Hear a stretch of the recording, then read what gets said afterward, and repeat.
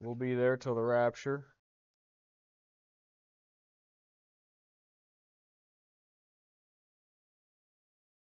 I got a spot in my eye. I looked out the door on the way in, and the sun was reflecting off a car windshield.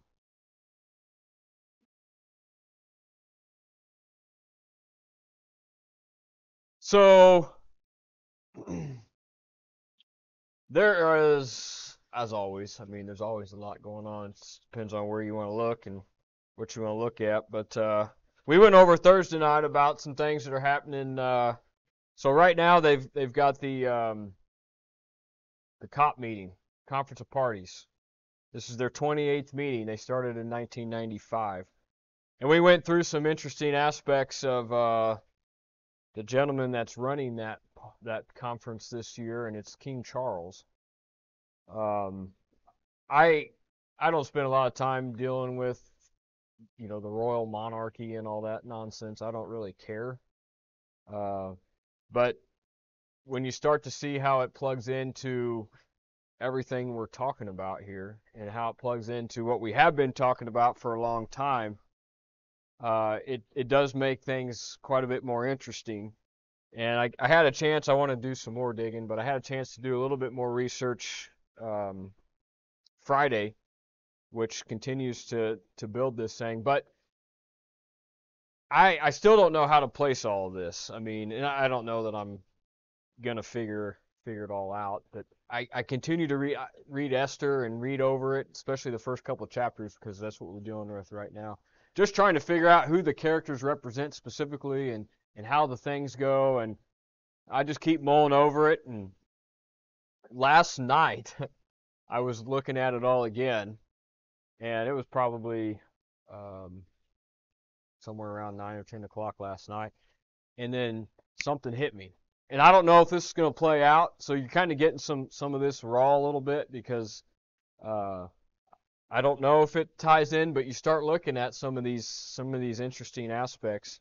So what we looked at just briefly with King Charles is the fact that a lot of the things he's been doing over the last year, they tie in with a lot of Bible prophecy. Now, I mentioned this, and I still don't think that he's the Antichrist. There's a lot out there right now that people are saying that he's the Antichrist. There's some things that he's doing that definitely make that look uh, pretty. You could definitely see that. One of those things is the fact that on March 21st of this year, he went to Israel, and I didn't even bring the article. I should have brought it this morning, but he went to Israel. He's the first person out of the British royal monarchy that has done a political visit to Israel. They've had others go and just be there, but they have not actually gone for political purposes. He's the first one. And he went, and on March 21st of this year, he agreed to a 7-year covenant with the nation of Israel. It's not enacted yet. I'll get to that in a minute.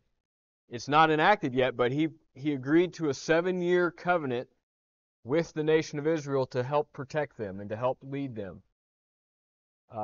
So that is a very interesting aspect. Then, a little over a month later, on May 6th, he was coronated as king of the royal monarchy. Now, interesting about that day, it's May 6th of 2023. 5, 6, and if you add 2 plus 2 plus 3, that's 7. 5, 6, 7. Those numbers equal 13. And we mentioned before, from the date of his mother's funeral till his coronation was 6 weeks, 6 months, 6 days. 666. So there's a lot of interesting things that are going on. Now, in this conference of parties that's happening right now, it's been from November 30th, and it culminates Tuesday the 12th. He's the leading person running this conference this year. He opened the conference and he's closing the conference. It's the first time that he's ever done that. Now he's participated in a few others prior, but not as the opener and the closer. And the word on the street is that on December 12th, which is Tuesday, he's going to give his final speech, and in that he is going to enact the agreement that he made with Israel back in March of this year. That's going to be the day that actually that agreement, that 7-year covenant, goes into effect, which would tie in with Daniel 9:27 that says that the Antichrist will make an agreement for 1 week, which is 7 years. So there are some things that you look at and go, wow, it does look pretty interesting. Here's another thing that I didn't know until Friday. Over there in Revelation chapter 17, verse 11, it says the Antichrist will come out of the 7. He'll be the 8th. I don't know if you guys remember that verse. There have been 7 King Charles in the British royal monarchy. King Charles, the current King Charles III, is the 8th. So that was kind of an interesting concept. I listened to the same guy that was giving me this information that I presented Thursday, which I didn't even get through all of it, but he put out a deal that I think there's like 30 some aspects of King Charles' life and what he's doing right now, and then they brought scripture to each one of them. Now some of them were dead on, like, yeah, you can't deny that. Some of them you're like, yeah, maybe I could see that, but still, you're getting into the 30s. There's a lot of things that are happening that tie in with his life and what's going on. And I want to hit on a few things this morning before we get into the meat of it. But so, as I mentioned, Esther chapter 1 specifically, I mean, there's just dozens of things going on. And I'm just trying to, basically for all of our sakes, I'm just trying to help bring it in to how it applies to you and I right now, and how we can know what God's trying to do through what he's done in Esther's life, and how it ties in with what we're doing right now. And laid out last week a couple different scenarios that could potentially be taking place. Ahasuerus potentially could be a picture of God the Father, but he could also be different things. So I'll just be honest with you, I have no idea. I look at it, trying to look at it from each way. Okay, if he's God the Father, does this pertain? But there's some things I'm like, I just can't see it trying to make him be God in this particular scenario, and vice versa. But as we look at what is happening in Esther, because we do know that it pictures the rapture of the church, or at least God moving away from the Gentiles and bringing the nation of Israel back into favor.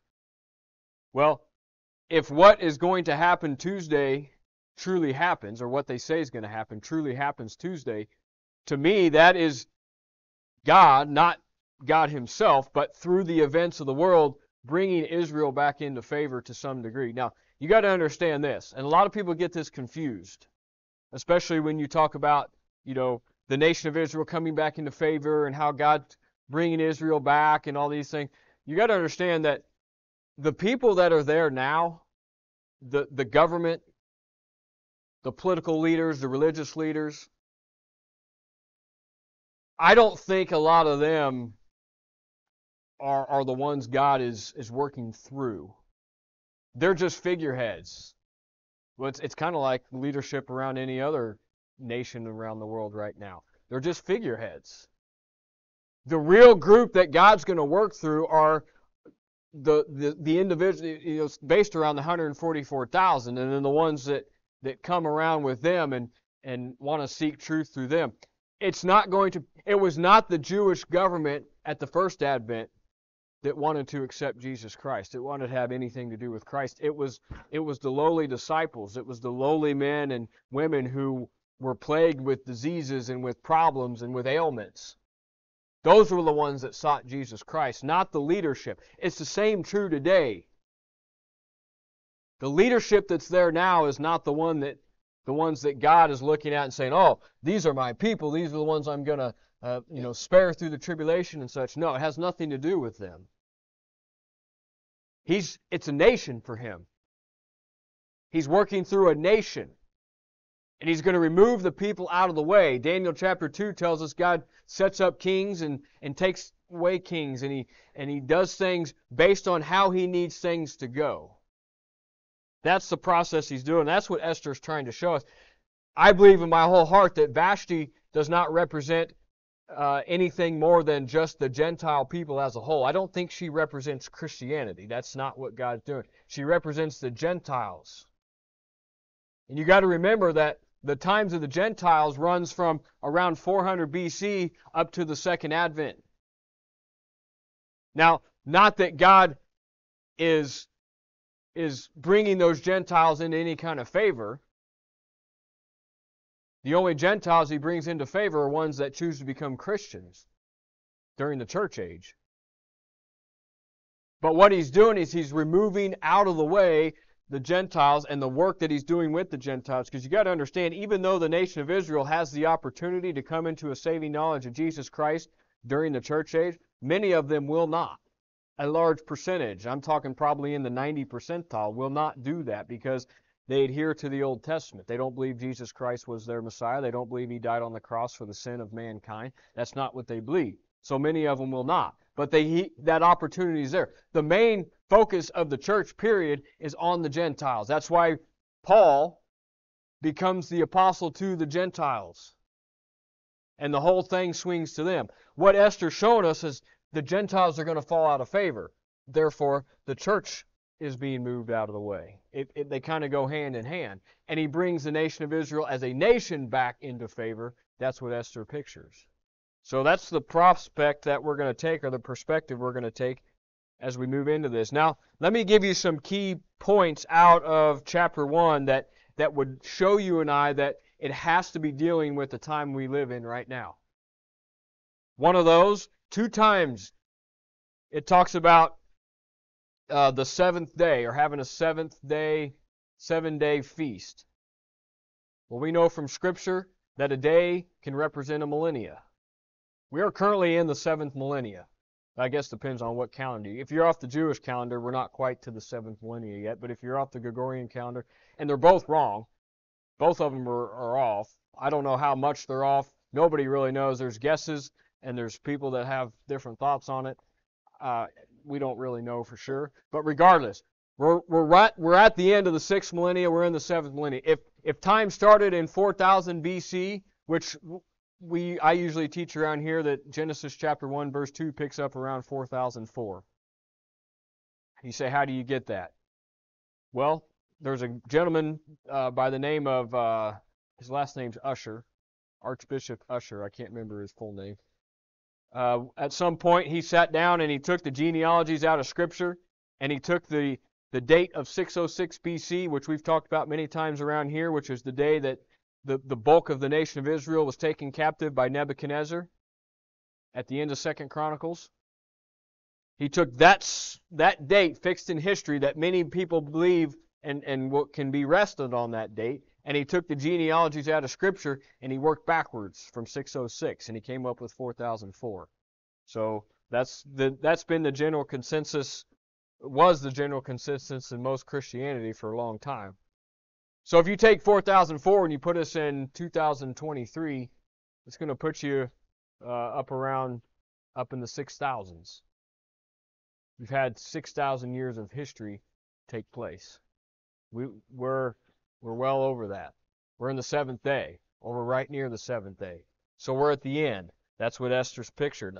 Verse 10, Esther 1:10. On the 7th day, there it is. You also get in here mentioned 4 times something to do with these days, or the days. In verse 1 it says, now it came to pass in the days. In 2 Timothy 3:1, days will reference the tribulation period, or the days leading up to the tribulation period.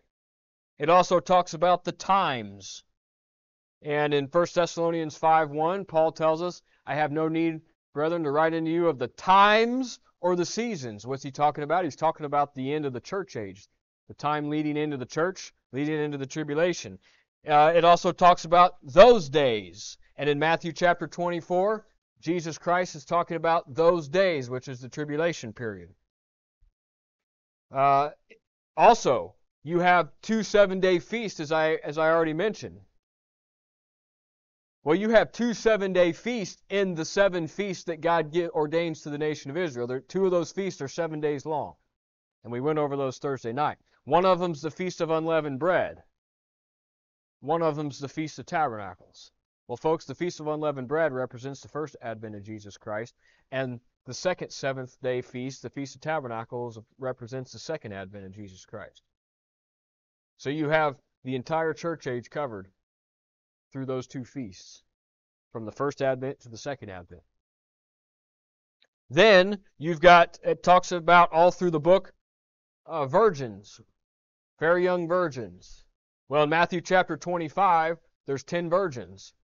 And that's a picture of the nation of Israel in the tribulation period itself. It also talks about virgins in Lamentations chapter 1 and 2, which is talking about the nation of Israel in the tribulation period. So, what is that? 1, 2, 3, 4, 5, 6 to 7 different aspects of this book that tie right in with the end of the church age and moving, just using the words and running them through Scripture. The end of the church period right in to the beginning of the tribulation period. Also to note, the word wrath is mentioned 5 times in the book of Esther. And what is the period of wrath in the Bible? Tribulation period. I mean, just I'm not even listing them all out. I'm just giving you the obvious ones. We're dealing with the exact time we live in. That's what this whole book is about. And this morning I got two aspects I want to come to you in. And one of them I want to build a little bit more on what we talked about Thursday, and one of them I want to talk to you about the fact that now's not the time to be giving in. I mean, many of you are feeling it. You're feeling the spiritual heaviness that's coming upon. I don't think it's by accident. I don't think it's by coincidence. I don't think it's just the course of life. I think the spiritual intensity by which we are dealing with right now is becoming very great. Why? Because the devil knows his time is running short. And if you're paying attention to Scripture, I think you and I know that his time is running short. So, in that, we got to find the ability to continue to overcome. And it's not easy. You know, it's like how long does a boxing match go? 12 rounds if you go the whole, anybody know? 12 rounds, that's what I thought. It's like a 12-round boxing match. Anybody ever watched an entire 12-round boxing match? I don't know if I have or not. I've watched some, but I've watched parts of the beginning of a boxing match. I've seen parts of the middle, and I've seen parts of the end. And then I've gone back and watched some of the old fighters, Frazier and all those guys, and the ends of some of those matches that go 12 rounds. I mean, you watch those guys, they come out at the beginning and they're just swinging, punching, they're dancing, they're moving, they're hopping. By the middle of the match, their faces are bloody, their eyes are swollen, their lips are swollen, they can't see real well. And by the end of that thing, they can't even hardly pick themselves up off the stool in the corner to get back in to finish out the match. They're just exhausted.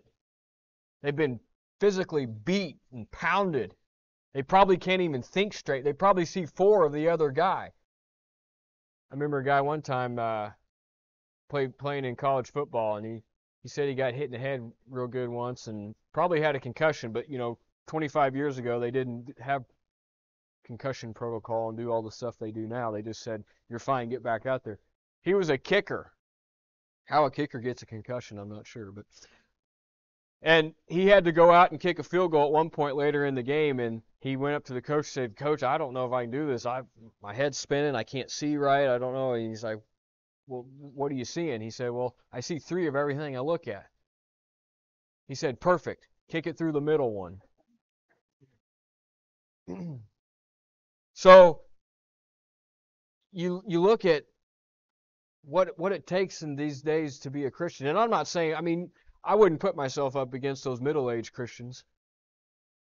Those Christians that were burned at the stake or tarred and feathered or had to watch their children or their spouse or their family go through it. I can't even imagine dealing with the things they had to deal with. But I can tell you as we get closer to the end of this thing, You got to be prepared for everything. You don't know what this thing's going to bring. You know, our prayer as Christians, especially here in America, where we're pretty spoiled, is the rapture takes place before we get. What's the number one question everybody asks when you start talking about when the rapture is going to take place and when the tribulation is going to start? Yeah, and specifically, how much are we going to have to go through before? Right? Because none of us. I mean, I don't want to go through anything crazy. I don't want to have to deal with that. But you could see the spiritual battle that's impending currently. Most of you go out and you'll share your testimony with somebody, or you'll try to share the gospel with somebody, or you just try to give an encouraging or positive word to somebody. And a lot of times, what's the feedback you get? Yeah, they groan at you, they laugh at you, they yell at you, they tell you they don't want to hear it. I mean, that's the state we live in. There was a period of time, and I would have loved to have seen it, where it was harder to find somebody that didn't want to be won to Christ than that did. Now to find somebody that even wants to even remotely hear something positive, it's difficult. And you mention Bible, or you mention the name Jesus, or you mention church, or you mention religion, or you mention anything that would have anything even remotely close, you're cut off. And it's sad to say, it's hard to have a good, in-depth conversation about Jesus Christ with other Christians now. It's crazy. No, you talk about the end times and raptures to some other Christians. I mean, we were having a real good conversation with a couple here about a month or two ago about, just life and about church and things, and all of a sudden somehow rapture and Jesus Christ coming back got brought up, and you would have thought they just saw a ghost. And that conversation ended like that. So it's crazy. But let me give you some things that God showed me here. And again, some of this stuff started coming to light last night. We know from Daniel, the book of Daniel, that, well, I'll ask you, who does Persia in history represent? That's where it's located. But from a prophetical standpoint, you got the three beasts in the book of Daniel. You've got the lion, the bear, and the leopard. Persia is represented by the lion. Who does that represent in modern time? Thank you. England, Britain. Well, folks, look at verse, what is it? Verse 3. In the 3rd year of his reign, he made a feast unto all his princes and his servants, the power of Persia. Media. Persia. England. You have a king in here, King Ahasuerus, and he reigns over Persia. And on top of that, he has a royal party. Well, in modern times, what do you think of when you hear about the royal monarchy? It's the only one that still exists. It's England. So you've got Persia in here, who represents England. You've got a king over Persia, and you've got a royal monarchy in here. And the current king, as I mentioned, is the 8th King Charles. And on top of that, he had an official coronation. I don't know if this is true or not. I said I don't pay attention. I never have. This is the first time I've really delved into anything that goes on with the royal monarchy, because I think it's all just a show anyway. But you start plugging in things in the Bible, and now I go, okay, maybe I need to pay a little bit more attention to the history of it and how it plays. Now, I've known King Charles has not been tied to anything good since the 70s. He was at the very first meeting with Klaus Schwab at the World Economic Forum in 1971 when it started. I've known for a long time there's nothing good about that guy. But I guess I just didn't realize how deep it ran. Now, you find out that King Charles is a Muslim. And one of his biggest things he wants to do And one of his big things, I mentioned he wrote a book called Harmony, or at least he was the main, I doubt he wrote it himself, but Harmony. He wants to bring nature and religion into harmony with each other. And the two biggest religions he wants to bring in harmony with each other, anybody want to take a guess? I mean, they call it Christians, but yeah, Catholics and Muslims. Chrislam. That's the religion of the tribulation, folks. That's the religion of the Antichrist. I can tell you right now. Chrislam. It may not be called by that name, but that is what they're trying to do. They're trying to bring all faiths together with nature. Does. He's very much tied into this. He's called the prophet right now. There's a very good possibility. The Pope and the Vatican will definitely have a major role in the tribulation period, as well as Catholicism. And now you're seeing it all being brought together into one system.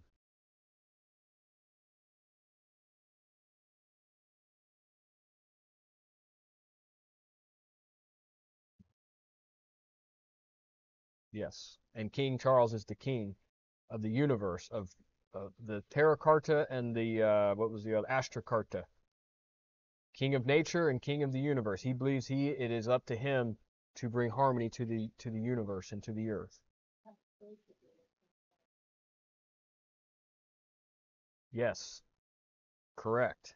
It's just now coming to light for those that weren't paying attention. Some of those that were paying attention already knew that. Now,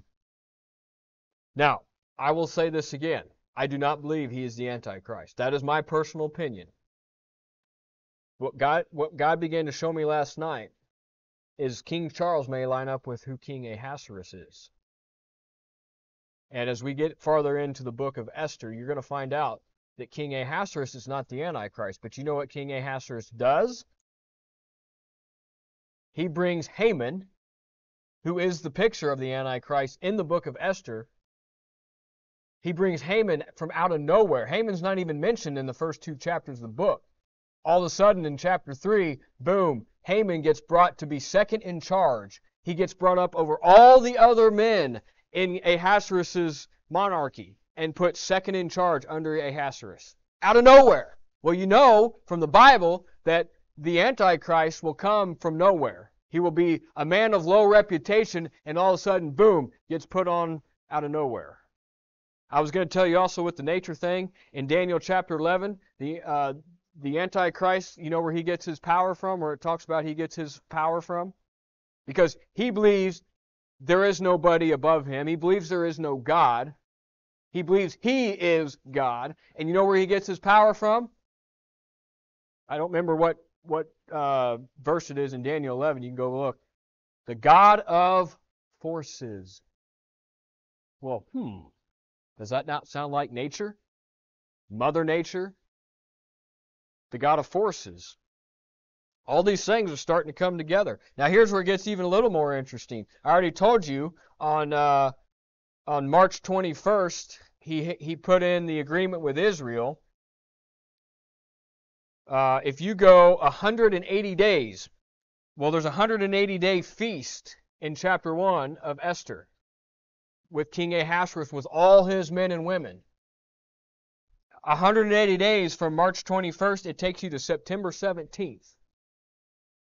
I don't know if many of you remember what we were talking about here around September 17th of this year. We had the SDG Global Summit meeting that took place here in New York at the UN Assembly. And on September 17th was the day before. The meeting was the 18th and 19th. And that was the meeting, folks, that they wanted to push forth their 17 goals that incorporates the covenant with Israel and Britain that they want to enact on Tuesday. That was the meeting that they sat down and said, now is the time. We're not going to leave any man left behind. This is the final push. By 2030, all 17 of these goals will be enacted, and it will all be set in place. They don't call it this, but we know it as the Great Reset of the New World Order, or the Build Back Better. That took you to the eve of that meeting.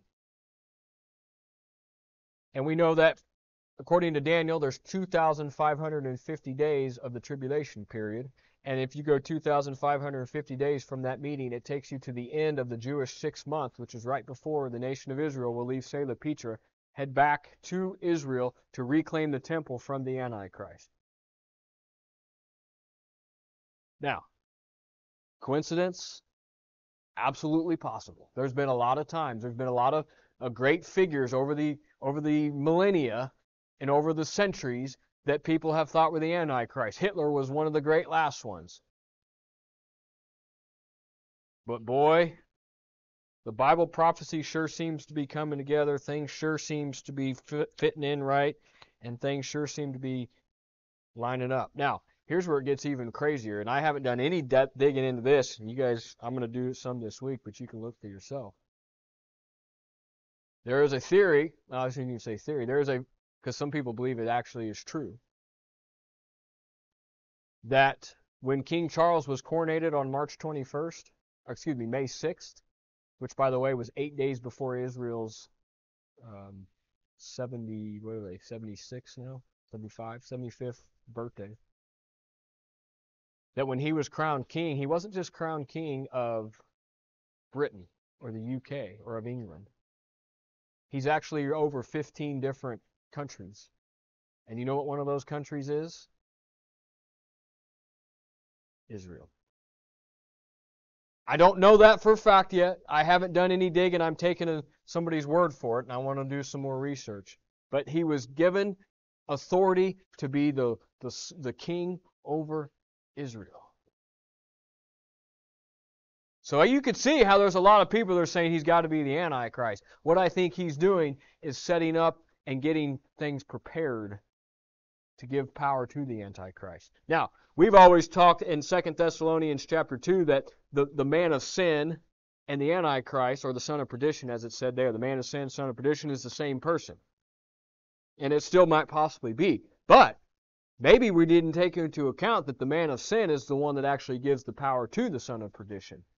Maybe they're two different figures. I don't know. Maybe King Charles is the man of sin that prepares the way for the Antichrist. I mean, wouldn't that make sense? Jesus Christ had a 3.5-year ministry. Who came before Jesus Christ? John the Baptist, that paved the way for the Messiah. Would it not, the Son of God, would it not make sense then maybe the Antichrist, who has a 3.5-year ministry, would have a man come before him who would proclaim the way of the false Christ? Maybe it's so. Maybe who we're seeing right now is the preparation, or the man of sin preparing the way for the Antichrist. So, that gives you a little something to gnaw on for the week. I'm looking forward to Tuesday. Now, what they're saying is, we may not find out a lot on Tuesday, because what's happening somewhere on Tuesday or Wednesday on the 13th, and Marla gave me some more insight that I want to go look into that I didn't know about. But between the 12th and 13th, King Charles is pre-recording a Christmas message that's supposed to be delivered to the world on Christmas Eve night. I wonder what that's going to say. All right, send it my way. Keep me busy. I don't know if I want to say anything about it. Nah, you can ask me later. I won't preach it from the pulpit.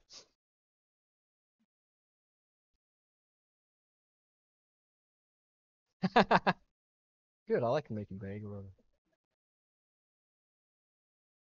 How many of you ever watched X-Files?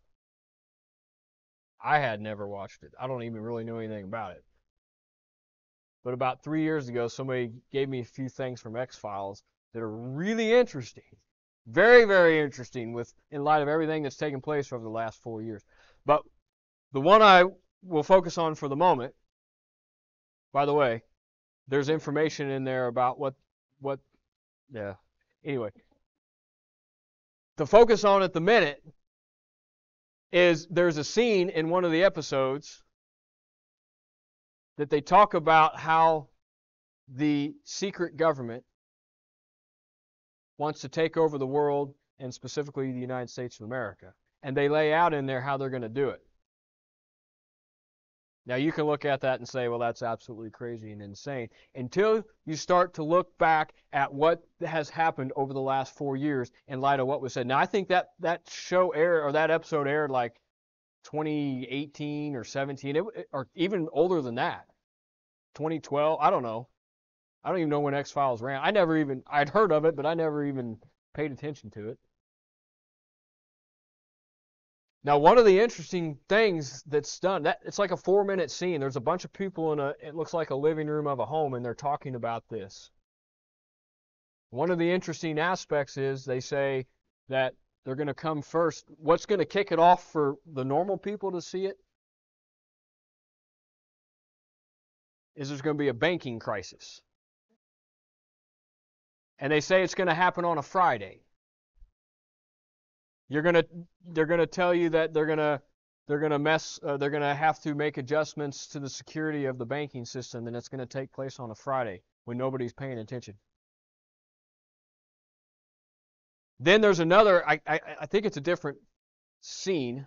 It's tied to it though. They say it's gonna happen on a holiday when all the families are gathered together and nobody's watching what's going on. I've already told you before, you know the number one day of the year that they pass most legislation that has absolutely decimated this country? Christmas Eve night, when nobody's paying attention.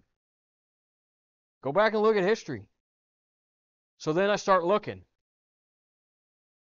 180 days prior to Pentecost in June, on June 12th, is December 15th, which is this coming Friday.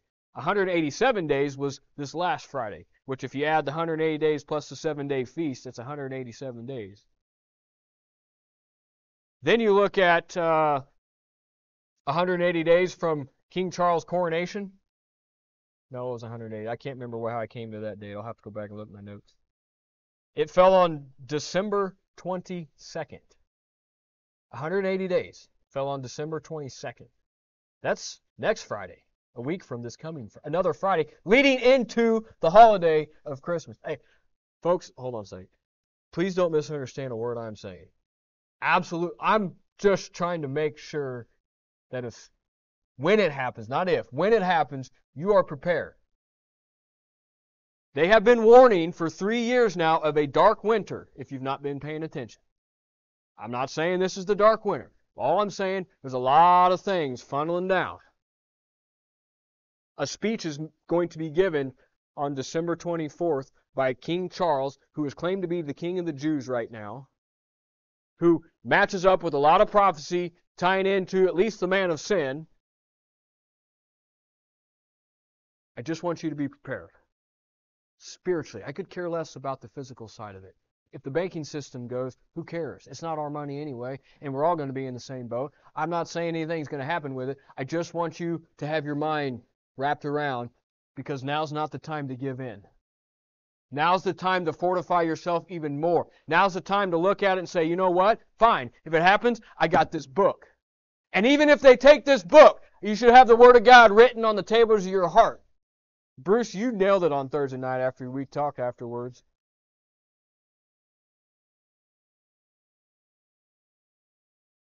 He was put in a position one time where he couldn't have this book in his hands. And you know what he did? He preached from what God had wrote on the table of his heart. That's what God needs out of us. Not to turn and run out of fear. Not to be worried. Not to be anxious. If you got Jesus Christ in you anyway, what do you got to fear? He already overcame hell and death. He's already overcome the world. Who cares? Now is not the time to give in. Now's the time to lock arms with one another. And you ever played Red Rover? Now's the time to Red Rover it. Red Rover, send it right over. We'll use the power of Christ in me and we'll take it down. Now's not the time to give in. Psalm chapter 1.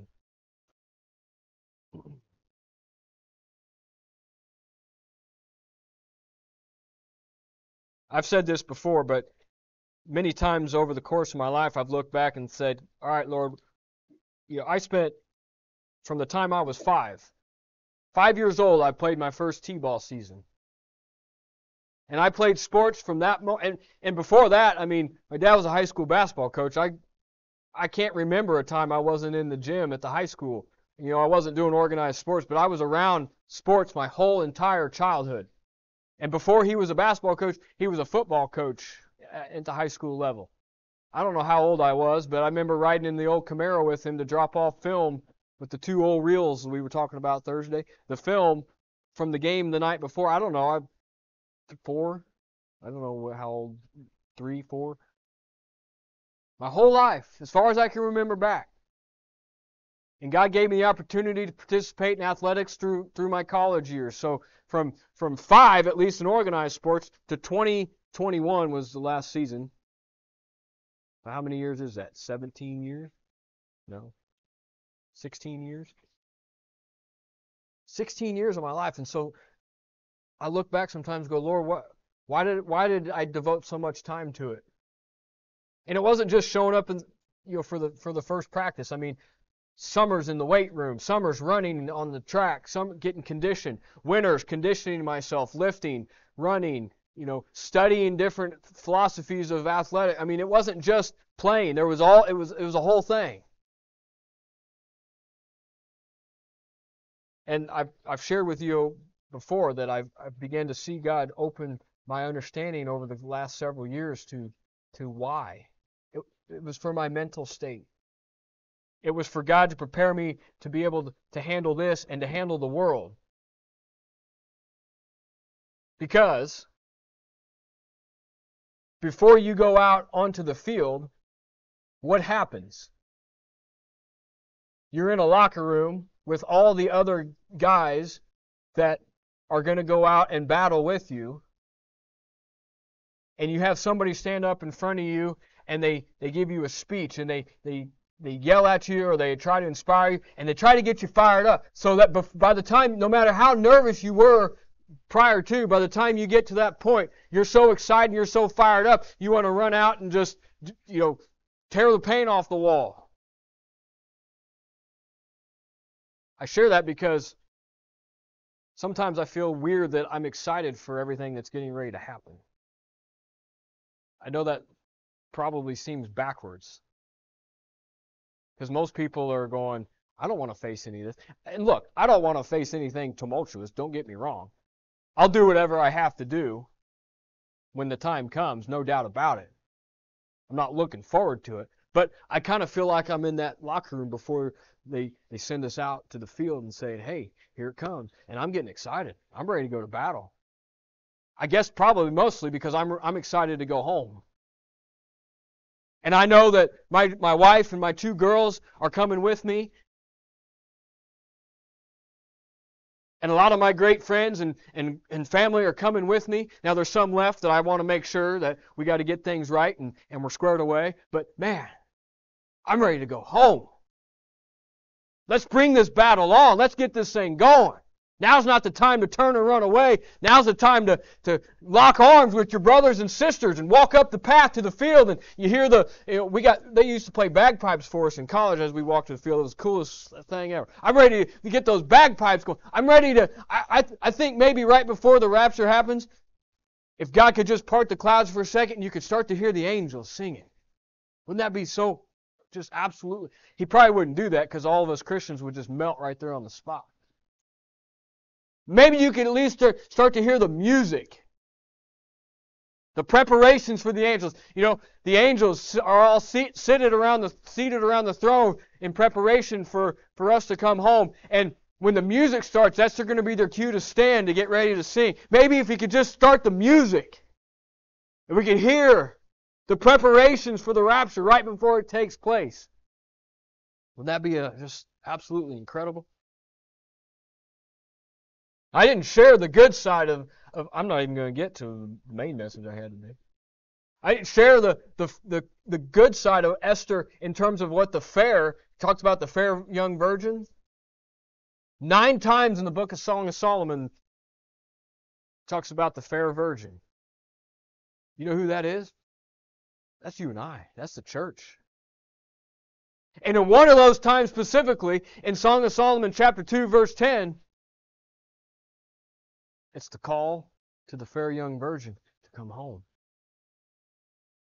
The church is in here too. It's a picture of God turning His attention to His virgin, the nation of Israel, and removing the fair young virgin for His Son, Jesus Christ, the church. We're there. Maybe it's not this year. Maybe it's not this December. Maybe it's not this decade. I don't know. I'm going to still stay excited about it. Psalm chapter 1. Let's pray before we get into here. Father God, we thank You so much for today. We thank You for Your Son, the Lord Jesus Christ. Father, I just thank You for the excitement that's in my heart. I look at the world and they get scared when they talk about the stock market crashing and the world turning upside down and the electricity going off. And I mean, heck, what a church service we would have. We work all year as Christians to have a candlelight service. We'll do it all year round if we have to. We'll bring the Word of God in here with candles and we'll sing and we'll praise God. Who cares if the rest of the world around us is in darkness? They already are anyway spiritually. It'll just show their spiritual condition to an outward state, Lord. But God, I pray this morning as we get in here and we look at how we need to continue to strengthen ourselves and fortify ourselves, and no matter how many attacks the devil puts upon us, Lord, now is not the time to give in. Now's the time to turn towards You and to stand strong and to continue to polish the armor that You've given us. Lord, I just thank You so much for Your love. I thank You for Your salvation. I thank You for Your Son, Jesus Christ, who shed His blood on that cross. For 6 hours, He was in agony for me. And then He went down to the heart of the earth and wrestled the devil, overcame hell and death, and now He's seated at the right hand of the throne of God, just patiently waiting on pins and needles for you to give Him the command to go and to bring His bride. Lord, I love You so much. I thank You for this book. I pray now as we read it and study it that You just share with us the truth we need to see in it. For it's in Jesus Christ's name we pray. Amen. Psalm chapter 1.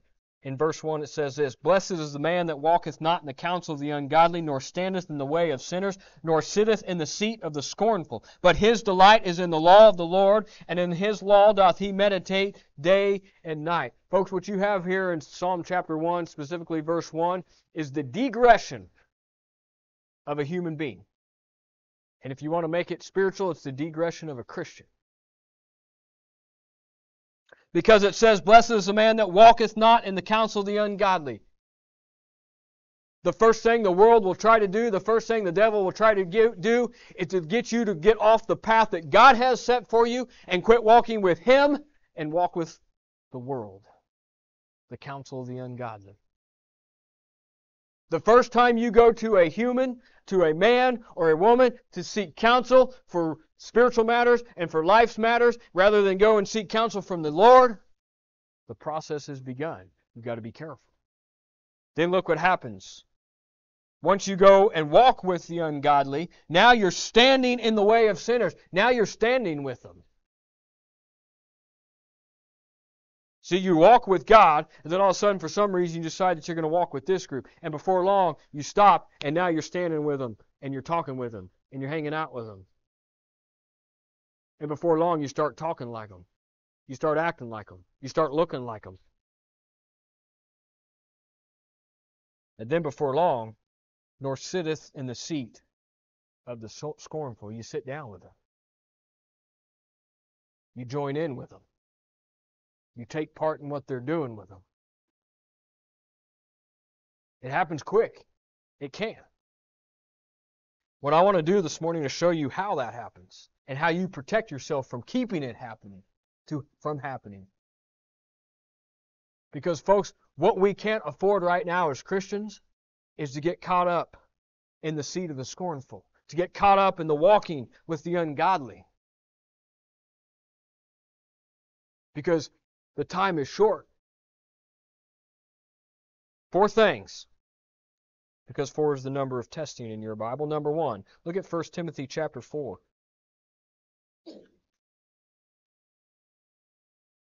These are the things that we as Christians have to be on lookout for. This is why in the Bible so often, specifically in the Old Testament, as we know that that's a picture of our spiritual battle, it talks about having towers and walls. You got to have somebody on those towers. What were those towers for? They were to look out over outside the city walls so you could see when the enemy was approaching. You got to be on the towers.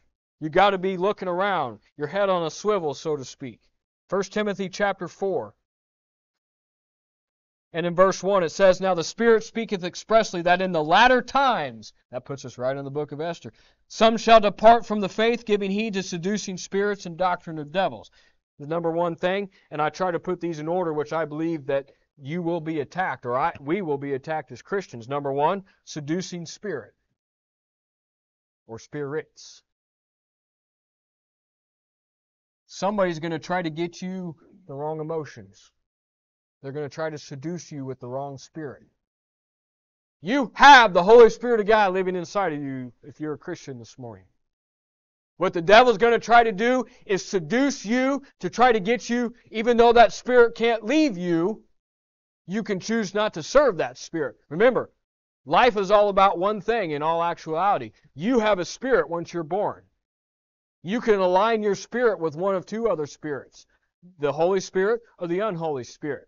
And what you do is choose daily how you're going to align your spirit. You're either going to line it up with God's Spirit or you're going to line it up with the Holy Spirit. You can't be in the middle. There is no middle. The Bible says no man can serve two masters. You're going to love the one and hate the other. You got to pick. Choose this day whom you shall serve. You do it daily. So you're going to line your spirit up with the Holy Spirit or with the unholy spirit.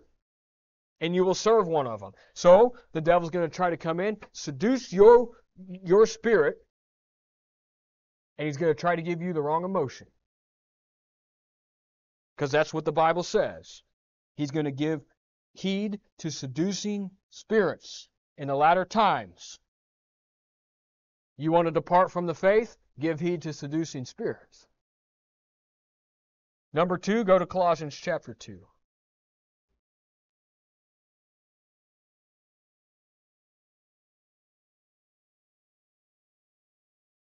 It's so subtle, folks. It's so subtle that it would be scary if you didn't have a Bible to pre-warn you. That's why the Bible is good for 4 things. Show you what's right, show you what's wrong, show you how to take what's wrong and make it right, and then show you how to take what's right and keep it right. 2 Timothy chapter 2, verse 15. No, 3:16. Sorry. In Colossians chapter 2, look at verse 4.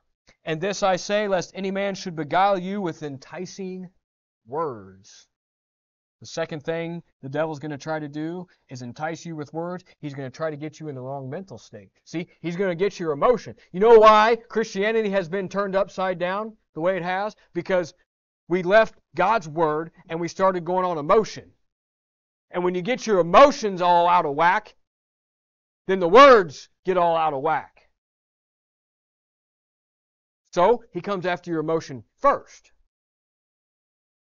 Where is it in the book of Proverbs? It says, somebody that can't control their spirit is like a city broken down without walls. Well, your spirit and your emotions are tied together. And if they break down your walls, you can't control what's inside. So they're going to come after you, try to mess with your emotion, and then they're going to get inside and mess with your words. Now, so many times in the Bible, God will use the same chapter and same verse in a different book to line things up. So he does that here. You got Colossians 2:4 here. Look at 1 Corinthians 2:4.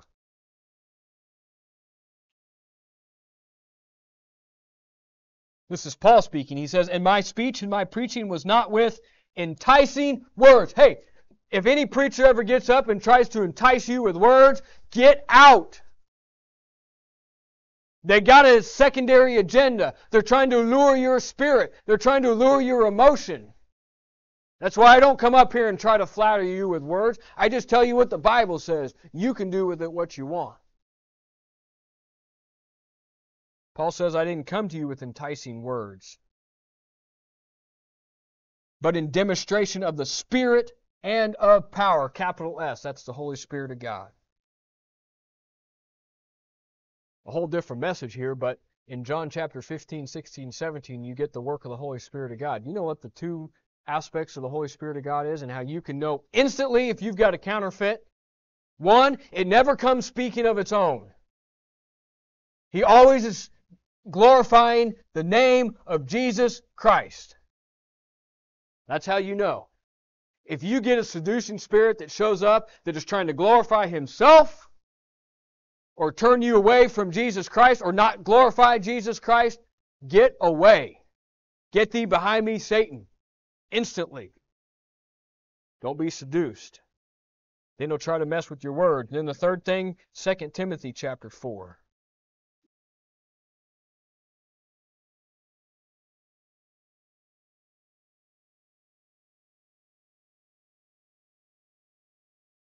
Folks, when they mess with your emotions and they start messing with the words, guess what? You start wanting to hear what you want to hear.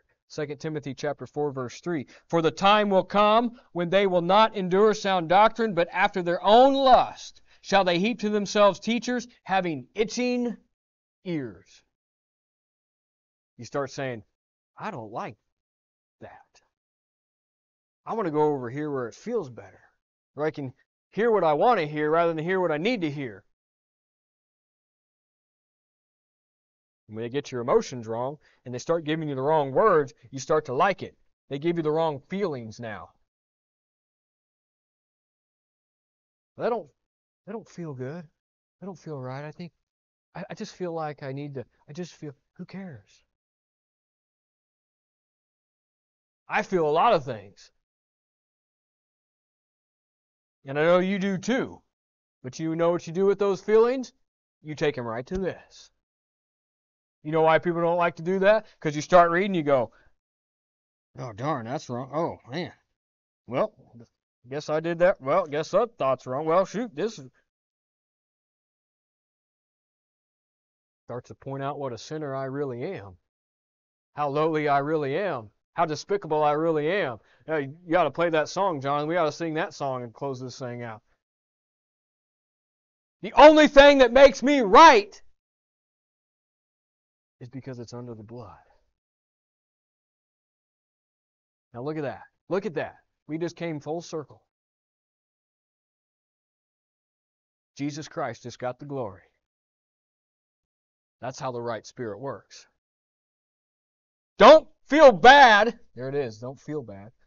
Don't keep yourself down because we are despicable and all my works are as filthy rags. Don't stay down about that. Use that to say, Lord, you're right. I am filthy. I do need you. Thank you that you died for my sin, that I don't have to stay this way. That's what the crown of rejoicing is all about. It's about loving His appearing. You know why? One of the reasons I'm so excited for Jesus Christ to show up? Because I'm tired of being a filthy, low-down, rotten sinner. I'm tired of disappointing my Father. I'm tired of making mistakes that bring shame to His name. I want to be pure and right before Him. It makes me weary to be such a sinner. Then the last one in 1 Timothy chapter 4 again. Same verse we read to kick it off.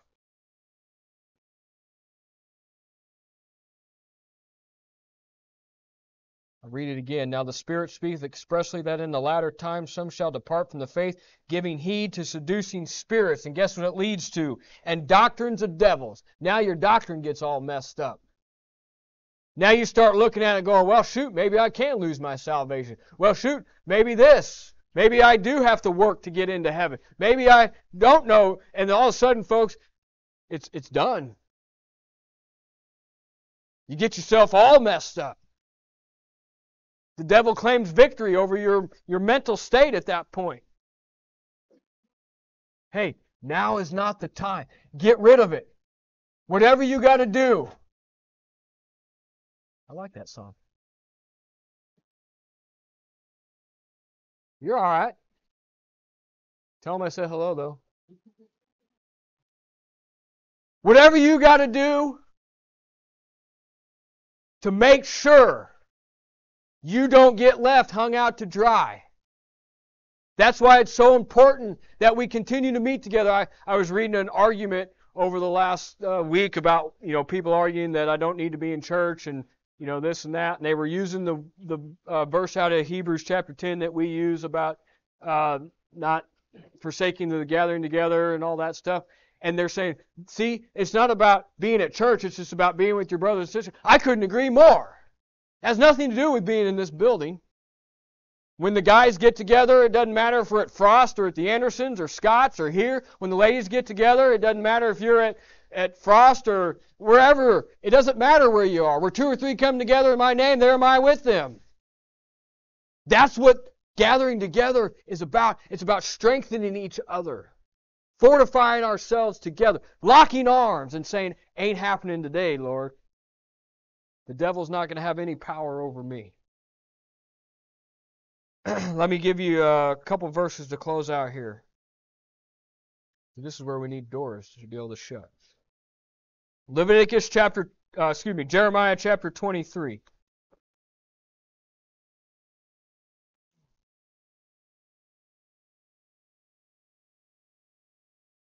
Jeremiah chapter 23.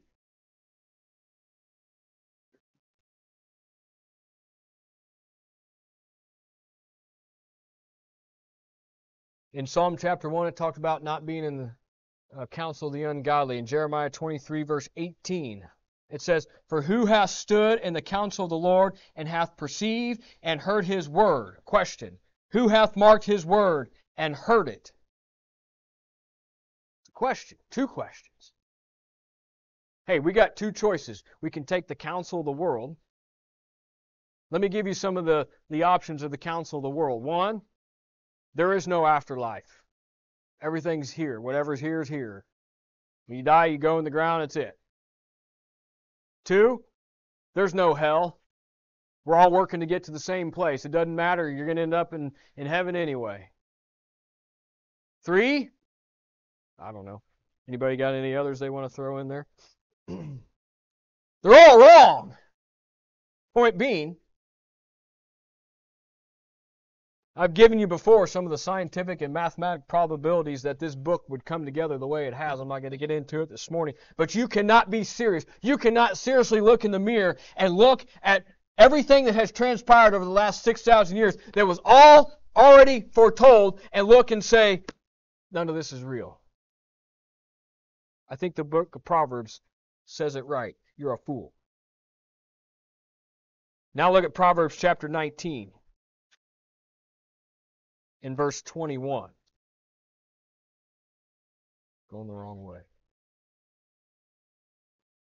2 questions were posed in Jeremiah 23. Then in Proverbs 19:21 it says, There are many devices in a man's heart. Nevertheless, the counsel of the Lord, that shall stand.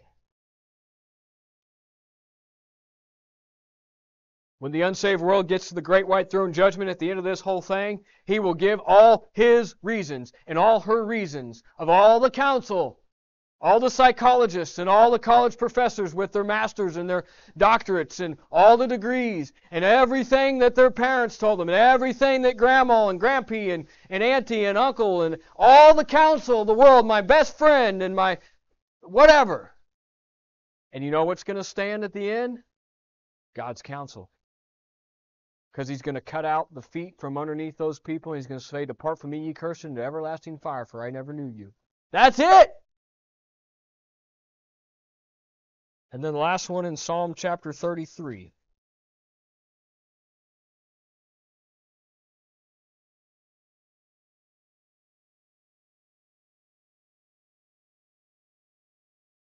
In verse 11.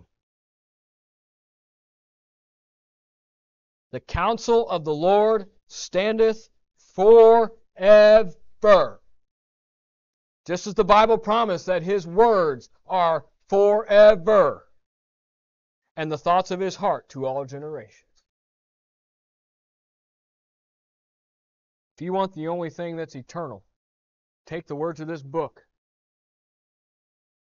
which is Jesus Christ in a book form, and put them in you. 2 more verses. 2 Timothy chapter 1.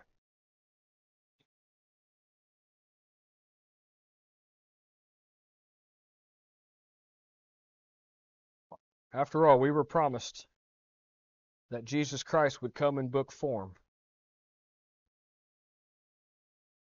2 Timothy chapter 1.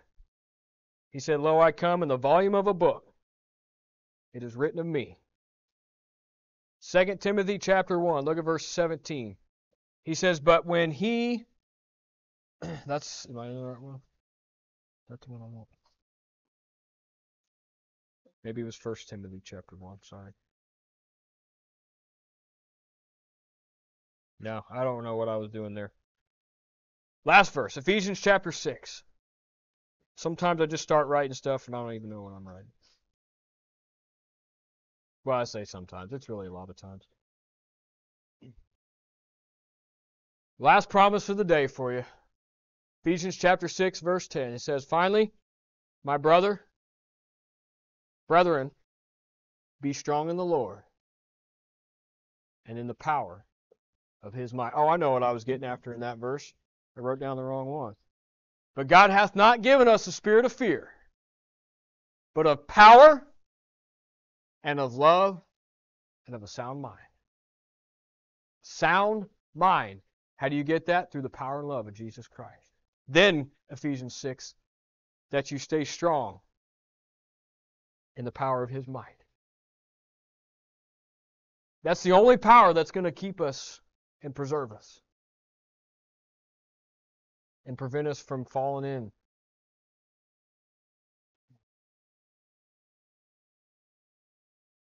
Regardless of what happens next week, next month, next year, you've always got this promise